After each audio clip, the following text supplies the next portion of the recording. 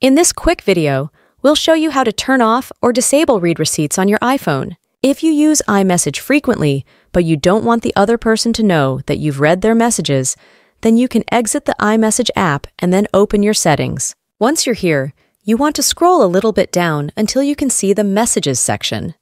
That is what we want to click on, and when you open this page, you will have a bunch of different settings which you can customize regarding your messages. If we don't want other people from knowing that we've read their messages, we want to scroll a little bit down and find this Send Read Receipts option. It says here that when this is turned on, people are notified when you have read their messages. So if you don't want other people to be notified, simply turn this off and that's it.